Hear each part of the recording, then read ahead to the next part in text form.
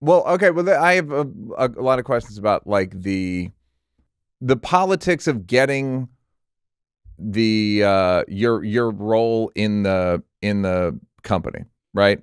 Meaning, I know you went back and forth. You've been in so many different companies, and you've been heel, and you've been hero, and all that shit. Yeah. Do you have to kind of politic to get written for, or you know what I mean? Well, I like, mean, what's the status hierarchy, and can it be played beyond? Are there guys that are just good politically and not incredible wrestlers or performers, or vice versa? Are there guys that Yes. are fucking great wrestlers, great performers, and they said the wrong thing to the wrong person? Yeah, or someone just doesn't like them. Right. You know, I mean, that's kind of what it is. You when you work in a wrestling company, there's a boss. Right. And you're basically performing to the audience of one. Now, we listen to what the crowd is doing, but it's not like anything else. Like, you know, if we're on a hockey team and I score 25 goals, you're going to play me more. Yeah. If I'm in wrestling and the entire crowd is cheering for me, but you're not slotted into this position where the overall booker, the guy who promotes and controls the show, if he doesn't see you in that position, you might not get it. So it really is, once again, it's a lot. I mean, it's funny when I did like Dancing with the Stars, for example, like right off the bat, I realized, oh, they're just booking the show. Like there's no like who's better, who's worse. It's just like they think this person is the most entertaining or maybe getting the best ratings. Right. He's going to the semifinals or she's going to the semifinals. And it's like, I figured it out right away because it's like wrestling. We're going to figure out who gets you're saying like it's not fixed, but like it's not fixed. Produced. Like you can go out there and do the best dance ever. And if you're not slotted to get to the next step, you won't. You know, and I'm not, no, and you're not saying this is no scandal. You're this is like it's show business. Yeah. You know, they don't claim it to be, you know, it's like, you know, if you go to the Olympics and there's figure skating and someone does an amazing, you know, the Russian judge gave him a 5, like it's just someone's opinion. Yeah. And that's kind of what wrestling is based on that sort of a thing. So the Olympics are fixed as well, guys. Well, we're learning a lot. I've not tried, but I've started to really think about how pro wrestling could easily be an Olympic sport.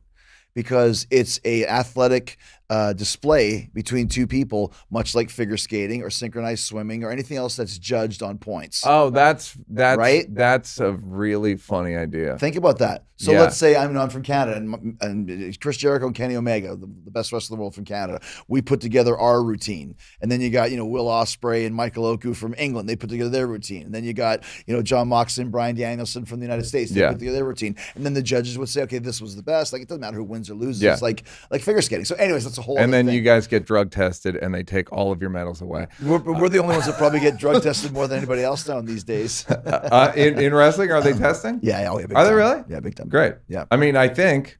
Oh yeah, they should. They should. Okay. That's another thing too, how the business has changed. As I mentioned in the 90s, it was all about huge guys and just jacked up as you could be. Then the 90s, it went more to smaller guys, but still you had to be in great shape. You still have to be in great shape, but if you look at the wrestlers now in 2024 and compare them to the ones in 1994, you're going to see a completely different body shape and body type. Why are they testing now versus then? I think because it was out of control for a while.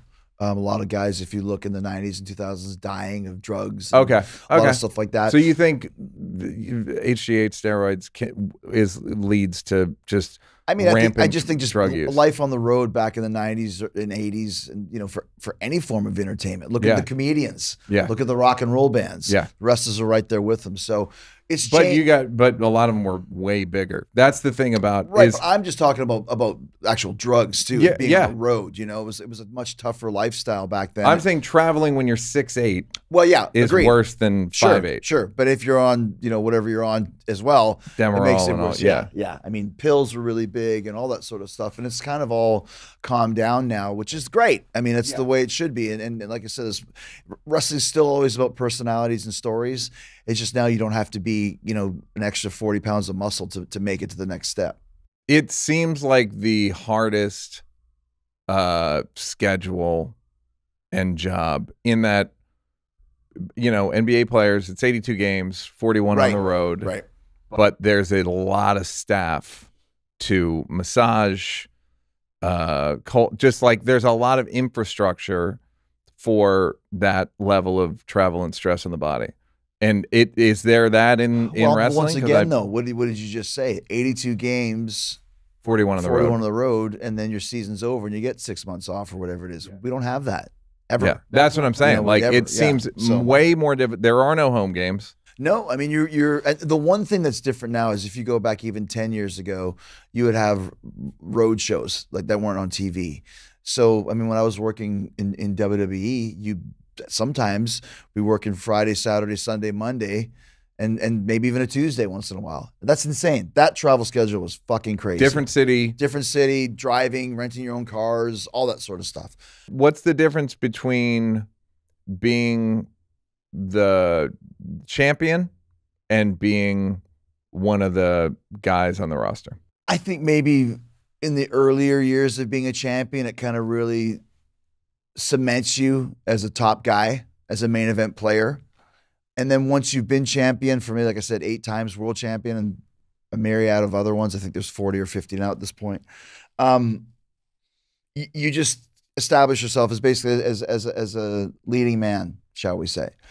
And once you're established as a leading man, you can do a movie as a great 4th lead or a great 5th lead. It doesn't always have to be about you.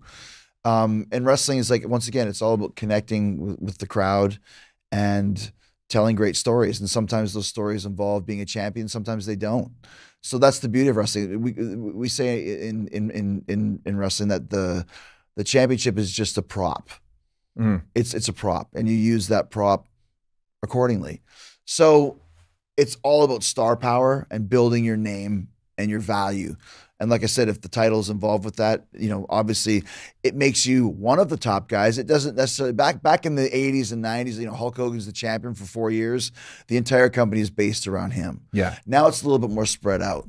You know, like when AEW first started and I was the biggest name in the company, I knew that was great, but I got a 2-month, 3-month window here.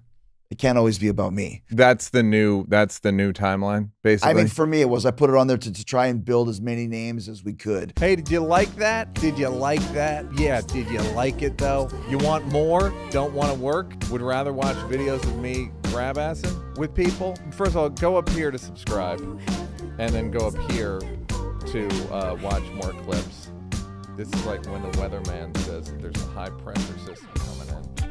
I'm not really used to the green screen.